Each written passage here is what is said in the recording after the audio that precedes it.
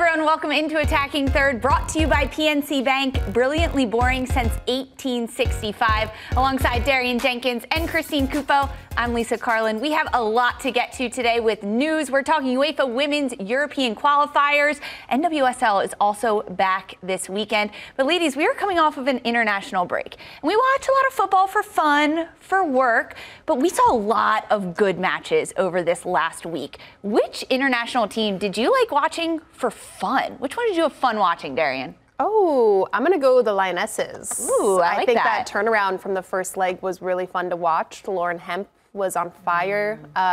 The French had them in the first leg. It was a really good matchup between two powerhouses in European soccer. That was mine. What about you, Christine? For fun, I mean, honestly, the U.S. Yeah. I really, it was inspiring. It's nice to get that, like, enjoyment out of it again, aside from just, like, watching where you're like, oh, there's so much happening here. Not to mention just, like, the smiling across the faces of the players is kind of contagious. Joy. Right. Yes. Like, you don't see that very often, and it's like they're loving this, but like also the relationships between each other just like gives me a boost. Hands down, that's mine too. I was so much fun watching the U.S. in these two matches against South Korea and the joy that they had, the joy that Emma Hayes brought on the sideline and the players, and they just looked so fun and free, and it was entertaining. I don't know, that makes it fun for me as well. And it's like great football, they're scoring goals, they're having fun.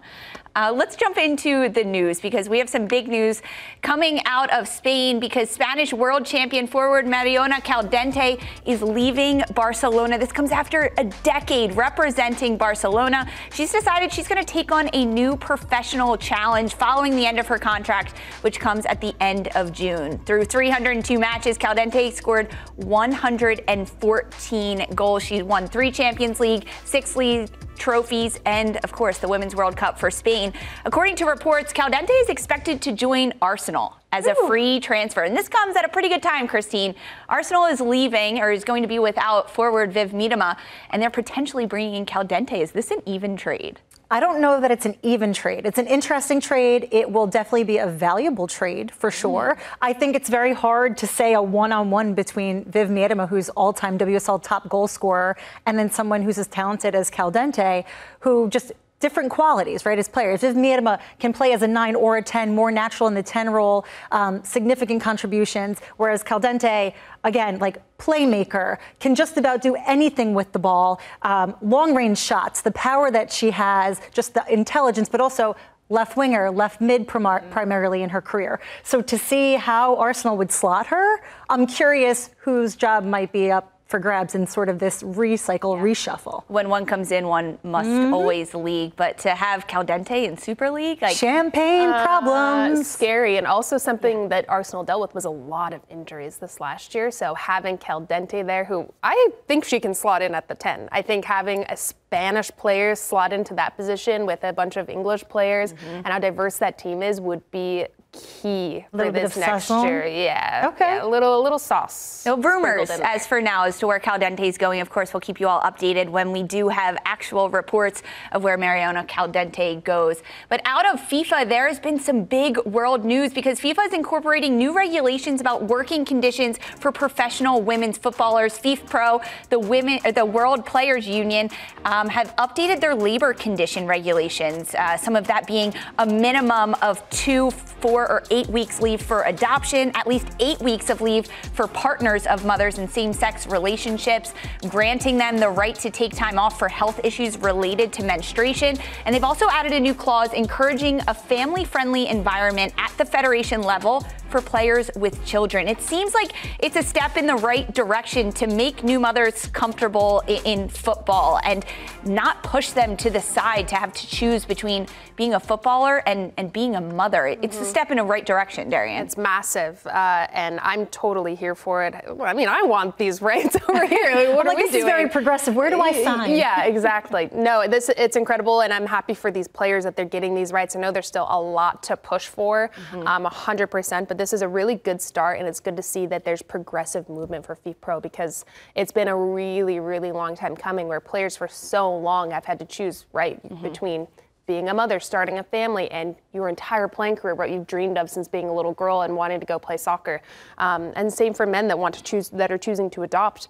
So I love it. I'm here for it. I can't wait to see the next steps and the next progressions of this. I think that's an important detail, though, too, in that, is that it acknowledges that families look differently, that there isn't just one nuclear family. And I feel like extending these benefits to both maternity and paternity leave is really, really important to just modern day community. Yeah, this was one step forward, and FIFPro is hoping to take another step forward because there are more rules that they are still advocating for. Some of them being players whose contracts expires while they're on maternity leave or during pregnancy, that their contract extends at least until the next international break. So they have time to do those negotiations, as well as extending family and adoption leaves to fathers, and recognizing that they should not overlook the fact that both fathers and mothers should be spending time with their children. So steps in the right direction all across the world for FIFPro and FIFA to make these adjustments. But there is some other news coming out of European football that it isn't so great for women's football, specifically in France and Germany, as women's teams are being forced to take steps back due to financial issues. Specifically in Germany, Duisburg, the men's team was relegated to the 4th tier and the women's team was relegated to the 2nd tier. And in an attempt to cut costs, the club announced that it is withdrawing its women's team from the 2nd Bundesliga, stating that the club can't afford it. They're saying that they're unable to find sponsors and funding for the women's team. However, they will still continue the women's grassroots program. Meanwhile, in France, Orléans is in the midst of an ownership change, so the club is also facing financial difficulty. The 2nd division women's team and a 3rd division's men team, but the president of the club saying that they're announcing budget cuts, meaning that they're not eligible to compete in 2nd division any longer. The players did protest in their last match versus Strasbourg, covering the logo, covering their mouths, and also not playing, a moment of silence.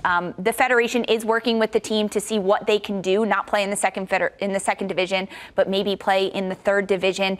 This has been a long-standing fight and battle for equality in women's football around the world, Darian, and at times it feels like 2 steps forward, 1 step back. It goes so deep. I'd even say 3 steps back at times. It goes so deep into the system of your platform, your professional career, the assets you get being a professional player are contingent upon how the men are doing. I experienced that at Bordeaux. Sadly, when I left, the men got relegated to Ligue 2, and the women there was a ton of funding that got cut from the women, and they're no longer competing for Champions League. So sadly, this happens so often in women's soccer, and there needs to be that separation where it's not contingent on how the men are, and it doesn't go so deep into the system. We can't obviously cover all of that in this segment on E3 right now, but it goes very, very deep. There needs to be a lot of different moves to make this so that the women have a secure place when they are performing well, that they know that it's going to be progressive and that they still have professional jobs and a professional platform to perform. In France, the federation is still working with Orléans to see if they can play and compete in a lower division. That's it for our news segment, but we have plenty more to get through. Welcome back to Attacking Third. After 4 match days in the Women's Euros qualifiers, only 3 teams have already qualified, a few of them remaining perfect. Germany and Spain going 4-0 throughout their first 4 match days. Switzerland, despite falling 1-0 to Hungary on Tuesday, they pick up 3 wins and have automatically qualified as host. The way the standings work in each group, the top 2 teams in each league book their tickets to the Euros, and the 3rd and 4th place team advance to the playoffs. No team is eliminated from this league at this point in the qualifiers. But so far, Germany and Spain have just run away with it. In terms of the points and the wins that they've picked up, what has been impressive about Spain? Spain is Spain. Yeah. Now, they know what they're doing. They're very well organized. They love to score goals. Really attractive style of play. I think with this last Denmark game, it was sort of this weird anomaly that I think they forgot there was a whole first half of game to play because they really just turned on in the second half. They had nearly 20 shots that they managed to get off, managed to dominate in ball possession, but Denmark ended up being more clinical, and then they lost it. You know, Thompson can only do so much. She managed to brace in that game. Beyond that, Spain took control, and it was a wrap. But a little bit of a breather then for Spain, knowing that heading into the next... An exciting game, too. Yeah, right? Exactly. Meanwhile, for Germany, they are also the other team that has qualified outside of Switzerland as the host, because Germany, are they Germany, too? If we're going with Spain to Spain, is Germany Germany? The Germans are Germaning in Germany. No, they look good in the second half of matches. They're starting out pretty weak. My opinion, watching the last 2 matches, they look like they're so out of sorts in the attack. Nobody has a real style or execution of what they're trying to do. As soon as you take Oberdorf and Pop out of the mix, there's not much for them to go off of. The crosses into the box weren't great. The final passes weren't great. Once they started to get set pieces and were able to, unfortunately, pull and got an own goal, the tide started to turn. Then they started to look dangerous and lethal and get into the 18 with actual constructive stringing together passes and pulling Poland apart. But they don't look like the German squad we're used to seeing until late in the match. Going into the next phase of this, they need to start games out how they start in the second half. You can't wait until the second 45 minutes to hopefully claw your way back. We've seen the same thing with Spain because teams are going to punish you. They're going to make those adjustments. But I hope they take some learning points from this last matchup because I saw a lot from them. Pressure definitely off for Spain and Germany, knowing that they have already qualified. Meanwhile, for some of the other groups, including Group A1, pressure is fully on because it was a match day full of draws. When we take a look at the Group A1 standings, despite an early lead by Italy just 6 minutes into their match, ultimately Norway came back and they end up drawing. Netherlands, they sit atop of this group with 7 points after their 1-1 draw with Finland. And because Norway and Italy tied on 5 points, it's goal differential that lifts Norway to second place. Let's chat a little Italy-Norway. This match ending in a 1-1 draw, and 6 minutes in, Italy had a lead thanks to Manuela Giuliano. Norway, they fought back. 81st minute, Arsenal midfielder Frida Manuel, she gets a goal in this one. Christine, for Italy, where did it fall apart? It fell apart whereby they decided to control and dominate the majority of the game, but do little to nothing with it. They had 6 corners in this match, unable to convert. They do not really have someone capable of winning aerial duels on this squad, and you saw it. It was evident. Just some, even when they would build up and they'd have some really nicely strung together passes, it's like it would go left, it would go post, it would go anywhere other than in the goal. Just haven't been particularly good at scoring anything beyond maybe 2 goals per game. But they have managed to keep their lossless streak alive with this match at home, at least. Exactly. Which is promising, but you never want to ride it this closely where you're worrying if it's coming down to goal differential, whether or not you're sticking the course, especially when you have seasoned vets. So Bonansea, Girelli, and Linari, both 100 cap club. This was that match that they got awarded their trophies. So hopefully they manage to reorganize and get it together. Yeah, a lot still to play for in this group, though, with Norway as well getting this draw. They needed points in this match. But ultimately, in the standings within this group, everyone is in. No one is out at this point, which just makes it that much more gut-wrenching, essentially. Norway, they can qualify for the Euros with a win in Finland on July 12th. And when we look at the overall group, Darian, who do you think makes it through? Who gets the top 2 spots in this group? I think Norway, Netherlands. Yeah? I do. I do. Cupo? I like that. Italy's currently, Italy's only in 3rd on goal differential. I'm like, you know what? I'm going to go Netherlands, Italy. Can I do that? Norway, Italy? Italy's got to be in the top 2. I don't care. I like it. I'm going to go Netherlands, Italy as well. I think Italy's going to be able to get it done. They're only in 3rd on goal differential, and then they play the Netherlands, and then they play Finland. There's a lot still on the line here in this Group A1. Plenty to play for. We'll see. Let's take a look at the Group A2 standings, because this group with Spain at the tippy top, remaining undefeated with 4 wins and 12 points. Denmark, they pick up their 2nd loss and they stay behind of Belgium picking up their 2nd loss. They stay behind Denmark in 3rd place, 6 points for Denmark. We talked a little bit about Spain already in their match. They come from behind, win 3-2 against Denmark after Denmark taking a 2-goal lead. Spain ultimately rallies and they come back to win it. It was nerve-wracking to watch that match, Christine. You talked about it. But when we look at this group, Spain has already qualified. Only one more group can qualify in the next international break with 2 match days remaining. Who does it, Christine? Who gets through? Denmark. Ooh. I agree. I think Denmark's going through. Why? I think that they're just the more solid team than Belgium. I mean, they look sharper. I'm sorry, but yeah, you're out. I like but in it. my opinion, I think Denmark. Well, Belgium and Denmark, they will play in that first match day back on July 12th, so we'll see plenty to come in that Group A2 standings. Let's take a look at Group A3 standings, potentially the group of death, in my opinion. Oh, yes. Sweden, they get the win 1-0 over Ireland, and England's 2-1 win over France puts the Lionesses equal on points with Sweden, but goal differential, that's what it comes down to. The Lionesses are in third place. Ireland in this group, they are officially relegated to League B after losing all 4 of their qualifying matches so far, but they're not out. They still move on to the playoffs for these qualifiers. England, France. We have to talk about this second match because it was a complete turnaround. England lose the first match against France 2-1. They end up coming out swinging, and they looked like a new side. Ultimately, Darian, they get the 2-1 win over France. What was different in this second meeting? They were reinvigorated, and France sadly looked so out of sorts. They couldn't handle the pressure. Russo hold-up play, Hemp laying it off. This brilliant finish from Stanway. As soon as this happened, France started turning against each other. The body language was bad. In the audio, you could hear Hervé Renard shouting at the players, "Oh, we go, we go, we go."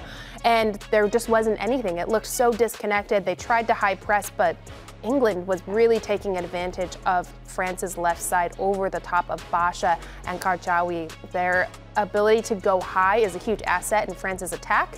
Defensively, it left them really vulnerable. You saw England keep capitalizing on that long ball, that big switch, and Mead, Hemp, whoever was over on that side, Chloe Kelly, were able to really get on the end of those and cause some huge issues to France, and they were just having to defend.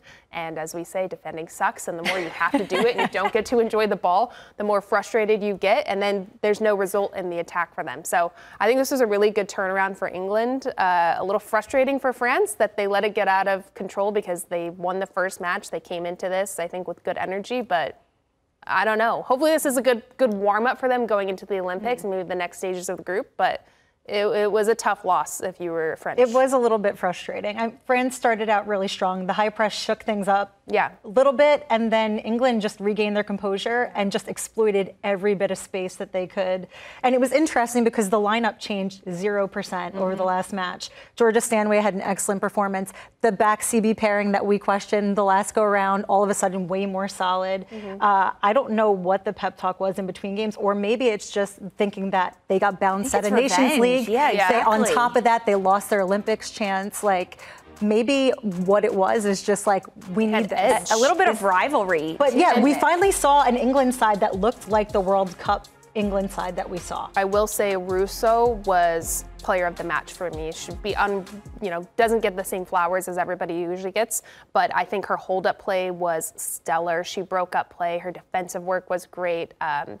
Honestly, Renard wasn't able to do much anytime she was on the ball. She just broke lines. She let everybody catch up to her. Her possession was really good. As a 9, it's really hard because everyone's either running by you or trying to stay in front of you, but then there's defenders catching up. I thought she handled it really, really well. It's fun to see her game develop. I think we've seen a new phase of Russo in this match. And especially since like that sort of rivalry, competitive rivalry between her and Daly kind of fell off. It's like she's secured her spot on the England squad, but also she's played 2 matches back-to-back, full matches. And on top of that, traveled from Australia for the friendlies right before this. So it's she still makes it look pretty easy, right? Yeah. She's a superhero. It's insane. England get this win 2-1 over France, their first win at France since 1973. You could say revenge was on the mind for the Lionesses. In this group with France, England, and Sweden, Ireland is already out. They can no longer win it. Who gets through? Who is the top 2 spots in this group at the end of the day? Cupo, England. go ahead. You're both like, nope, you hot potato, Christine. Go ahead, Cupo. Through. I mean, I would love to see like England, France, but I think it's going to be, I think England will squeak through. I don't know, Darian, you go. I also agree. I think it'll be France-England. France-England. Yeah. I like it. I mean, it's the tightest competition point-wise of all the groups, just 2 points separating 1 through 3 in this Group A3.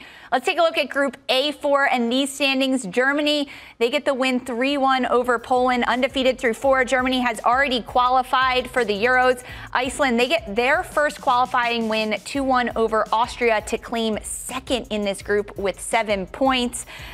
Poland and Germany, though, this was a tough opening 15 minutes for Germany. They go down 1-0 to Poland, and then in the second half, a rejuvenation from Germany. 3 second-half goals to get the job done, and Germany extends their 5-game winning streak. But this was their third come-from-behind win in 4 match days. What is happening at the start of matches, Darian, for Germany? They just look that they're not prepared for the pressure that's going to come. I think they're maybe trying to find their way into a game, seeing the tactics of the opponent. But in matches like this, you need to come out swinging. And everybody knows how Germany plays. This is a star-studded team. They've had so much success. So teams are going to come out on their front foot trying to exploit. And I don't think Germany's been prepared for it. Like I said before, it takes until the second half for them to kind of find their way into the match. Luckily, they did. You have goals from Gwyn, Schuler. It was a good comeback for them, but they need to know you don't have to make games this difficult to come back from. Do you think they've just underestimated the competition and they're kind of feeling out what they're capable of and then finally turning on, or what? Maybe overestimated themselves of handling how teams are going to come out. Victim of ego a little bit? A little bit. Fair. Germany has already qualified through to the Euros. For Poland, the highest that they can place in this group is third, but between Iceland and Austria, who gets through along with Germany? Iceland. Yeah, I think they're scrappy. Yeah, they're fun. They're fun to watch. We'll see. Iceland, they played Germany, so it'll be tough to see in that first match day. All right, that was our Euros qualifiers. Spain, Switzerland, and Germany have already qualified for 2025 Women's Euros. Don't go anywhere, though. Sandra Herrera joins us next to talk NWSL.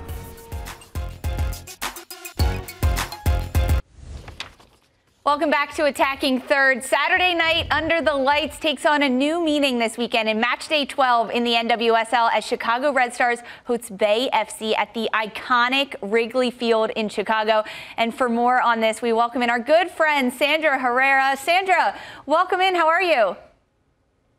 Hey, how's it going, gang? I'm doing all right. I'm still out here in Minnesota, but happy to chat all things Red Stars with you. Well, thanks for taking some time and joining us, because this is an iconic match coming up on Saturday between Chicago and Bay. But put it into perspective for us. As a Chicagoan, what does it mean for this club to be playing at Wrigley Field?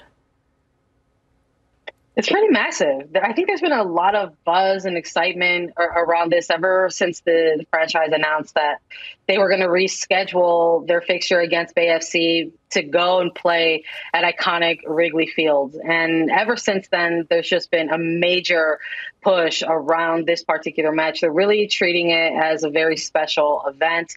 They're, I think, kind of holding out on the final announcement in terms of actual tickets sold, because that number kind of keeps rising from day to day since they put those tickets on sale just a few weeks ago. So I think there's a real emphasis here on making sure that this is a successful event, because it's becoming a bit of what could possibly be a benchmark for potential future one-offs like this in the league. Sandra, I know it's so important that the ownership got approval from the NWSL to play at a baseball stadium. Now, I was a player when the CBA was written, and I played on 2 baseball fields on 2 separate teams for entire seasons. How did they get approval from the NWSL to get this done? Yeah, I think it was pretty much a collaborative effort. There was no way an event like this was going to happen without, dialogue between both clubs, and not just the clubs, but really the player reps for the NWSL Players Association as well. So I think there's a push, right? I think we can all agree that we have found ourselves speaking about women's sports in general, but in our case, women's soccer, and kind of this rise to prominence in terms of interest and hopefully how that leads to future investment. And I think when it comes to putting off special events like this, it's really exciting. But we're just in about 2 years into this collective bargaining agreement between the league and the Players Association. And within that, it says that there has to be those minimum standards that are met when it comes to playing surface. So it's important that Darian, that, once upon a time, there were a couple baseball fields that were considered the home grounds for some former teams. And not just baseball fields, we're talking kind of second division or minor league fields. And I think that's where some of the kind of triggers come into effect. We're just like, oh no, what is this going to mean? But we're talking about a major Major League Baseball facility. Yes, it is one of the second oldest facilities across Major League Baseball, but also has been a home to one-off events in the past. They're not unfamiliar with hosting, collegiate football games and things like that, hockey matches as well. So I know folks are going to be looking at how the layout is going to be for that, but it wasn't going to happen without some sort of blessing or approval from players, reps from both sides of the team here. Sandra, just to piggyback off that, Wrigley, obviously baseball stadium, but more importantly, a massive Chicago landmark. Was it a priority for the Red Stars ownership group or the new ownership to get a game there for that reason? Or what do you think the priorities were there? I think a lot of what we've heard out of this new ownership group and club president Karen Lisa is about how they want to make sure that this club gets back to prominence, but they're trying to do that with patience, even if some of them may be a little bit impatient with kind of the results that they want to see. But this is just essentially kind of year zero or year one where this new ownership group and this influx of money and investment is coming in for this Red Stars franchise. So it wasn't exactly like, hey, we have some connections here with the Ricketts family. Let's make sure that we get a Red Stars game in Wrigley. I think there's almost a little bit of a layer of pleasant surprise that this sort of one-off event is happening so quickly. But I don't think that that's going to be kind of the end for the Red Stars. I think this is going to be a bit of a measuring stick, not just for them, but for the league as well, because I think what we're starting to see is some of that buzz and excitement that comes with kind of having a soccer game, maybe in a non-traditional setting. So I think this is something that we've seen with other sports leagues as well, where there's crossovers for different leagues to kind of showcase and get in front of new eyeballs. And I think maybe there's that little bit of surprise that they're generating this much budget and excitement so early in this sort of first season with new ownership. But I won't be surprised if this kind of maybe sets a metric for future things, not just for Chicago Red Stars or the league as well. Sandra, let's talk a little bit about the football itself, because between Chicago and Bay, I mean, this is a good matchup. What is your takeaway on this match? What are some tactics that Chicago you want to see from them in order to get this win in this historic match? Yeah, I think that's going to also be a little bit of what's on folks' minds. How this event going to go off in Wrigley Field, but how is it going to look between Bay FC and Chicago Red Stars? We've seen Chicago kind of present that typical Lauren Donaldson style with a sort of an emphasis on the defensive structure and shape, maybe kind of playing some triggers about who's going to go ahead and get on the end of those potential long balls in front of the goal and sort of score. And then Bay FC, they've kind of shown us a little bit of a mixed bag themselves. Over these last few weeks, they have shown that they themselves can also be a pretty defensive-minded, sounded type of team. They've kind of we saw them hold Orlando to a narrow scoreline. They're not any strangers to doing that themselves. So I hope maybe the general excitement of this game will open things up a little bit. There's some exciting attackers on both ends of the pitch here between both teams.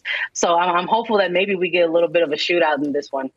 I also hope it's going to be a shootout, Sandra, but with two national team players coming back, Sam Staab, Mal Swanson back into the squad with this historic venue. Sam Staab getting her first cap, first full 90 with the U.S. Women's National Team. How warm of a welcome do you think this is going to be for these players?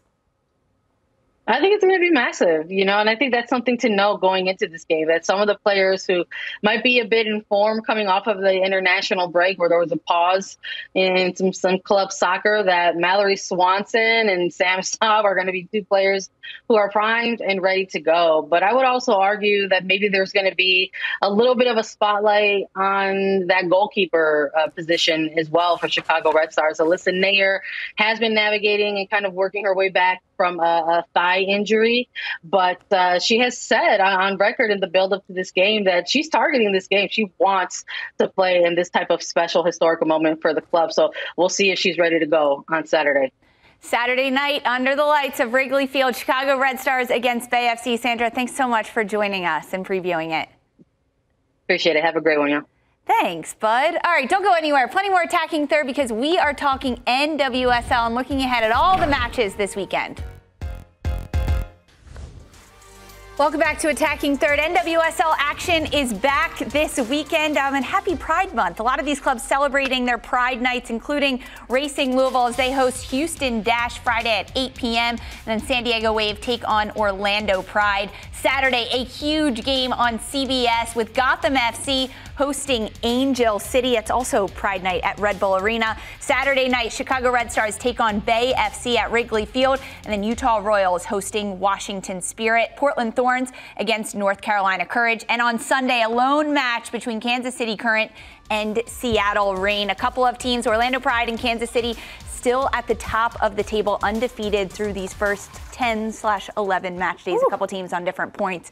Let's talk Gotham FC versus Angel City. Saturday at 12:30 p.m. Eastern Time. It's the first meeting between these two sides. Gotham, a team that is unbeaten in 6 matches. They are on an incredible run right now. Darian, when you look at New Jersey, New York, Gotham FC under Juan Carlos Amoros after an international break, there's a lot of factors. What do you hope this team worked on in the break? Give Ella Stevens and Esther the ball. Let Lynn Williams cook. They have a lot of superstars still with this squad. I hope that they've been working on just finishing more opportunities. They create so many chances. So many, it's almost nauseating, but not scoring a ton of goals. I want to see a game where they're putting 3-4 away. This may be the chance to do it. All of these players coming back from international break. This team left on a really, really good note. And Ella freaking Stevens. Lisa, I think you said she was your player of the month, right? She was one of my players of the month. Yeah, 4 goals in their last 3 matches. Yeah, it just took her a little bit of time to get going. Now she's fastest brace in the league this season. Okay. She had to fit in with this really stacked squad and kind of find her way where she gels the best, where she's connecting the best, where she's looking the most dangerous. So I think Gotham on their end just needs to work on finishing those opportunities because they're going to get them. Angel City's been struggling this season, 2-game losing streak. Most of their attack comes through Thompson and Emsley. Yes, LaRue dangerous in the 18, but if she's not getting service, what can you do? I hope we see, kind of a high attacking game. I think that would be really fun, especially since Angel City have conceded 16 goals already this season. This would be the game to sort of jack up that goal differential for Gotham and keep some pep in their step. Get some more goals for Ella. Alyssa Thompson does like to score against Gotham, though, I will say. Player to watch for Angel City who needs to step up and have a good match from Becky Tweed's side. I think we'll see probably another Claire Emsley performance. She's right now their highest goal scorer. She's got 5 for them, which I did not expect, quite frankly, but okay, I'm all aboard. A lot of what happens with Angel City is they get the ball to Claire Emsley, whether it's wide, getting in behind. Sometimes she tucks into the pocket. She's also coming off a great international break with Scotland. I believe she had a brace in their last match. So shout out Claire Emsley. That match, Gotham against Angel City on Saturday. We have some other matches to get through, though, because Kansas City is taking on Seattle Reign. Kansas City is undefeated through all of these matches. However, in their last couple, they've only picked up 2 wins in their last 5. And Seattle, they're on a 3-game skid. Christine, what are you watching for? I'm watching for Kansas City to continue to win and score more goals. Whatever's going on at the Reign, it hasn't changed. They don't seem to be kind of gelling yet as a squad, and I don't know what's happening over there, but Kansas City are undeterred. They just, their top 3 are just really fun to watch. It's a good squad. They're really fluid. Bia. Exactly. This plays in my head always. I so appreciate you just for that shout. Oh, yeah. Bia back healthy. Hopefully see her get more and more minutes. She got to rest this international break, hopefully build up her fitness, looks confident, looks comfortable. I think that's what's been the not issue with Kansas City, but maybe why they haven't looked so threatening is her connection with Chawinga. They're 2 totally different types of footballers, but complement each other really well. They ask a lot of defenses that they play against with one of them stretching, one of them checking, both of their technical ability, the way that they combine, the way they see the game. Davinia back in form. She just scored a goal with Brazil. Very unselfish. This is a dangerous attack for Kansas City. I don't know many teams that when they're all healthy can actually shut down all 3 of them so they're not able to play make. And even if they do. Lola Bonta, Vanessa DiBernardo, they have so many players that can score. But it's going to be tough for Seattle. I hope maybe in this break they got some new energy. They worked on some tactics that are going to suit them a little bit more because Kansas City is susceptible to getting scored on. They are really good in the air. But it's going to be tough to come out with a win in this match for me, for Seattle. It's a tale of different rosters, hands down. Kansas City has depth coming off the bench. They have multiple players that come in late in matches that could be starters and act like starters once they get in. Meanwhile, for Seattle, they don't have that much depth, and it is a little thin once it comes to after the starting players hit that 60-minute mark, 70-minute mark. So international break, I hope Laura Harvey give them some time off, right? A little bit of rest, recover. Let's focus on watching film and tactics about how you can try to keep Kansas City out from their goal mouth, right? Because they find ways to score in every single match Kansas City is in. Meanwhile, another team that always finds ways to score, Orlando Pride. 8 straight wins. They've set a record. They're hoping to increase that this weekend again as Orlando Pride travels to Snapdragon Stadium to take on San Diego Wave. It's been the Barbara Banda show all season since she came to Orlando. Is there a way for San Diego to stop Banda and Orlando? If you can predict where she'll be and where the ball will be, yes, you have a 100% chance of maybe getting an opportunity to stop her and then probably not stop her. Potentially somewhere. Chance of potentially, maybe. There's a potential chance of maybe, but without that, like, you can try smothering her and she will shake you. And then you'll be embarrassed, duly embarrassed, and then probably get scored on nevertheless. She's just so good. If there's a defensive duo that can slow down Barbara Banda, Darian, is it one at San Diego with Kaylin Sheridan in goal, Naomi Girma in the center back position? Is this it? I don't think so. I don't think there's as much as I'd love we can to really say yes. name that can slow down Barbara Banda if she's given the ball in areas of space. I think if you try to double team her, you alleviate any sort of passes that can go to her, yes. But she flicks people off of her. She makes it look so easy. A lot of these goals, too, we see of Banda is like really poor marking in the box. You can't give her a lot of space. But in my opinion, she's impossible to stop. I hope San Diego can score some goals because I think it's inevitable at this rate that Barbara Banda is not going to score.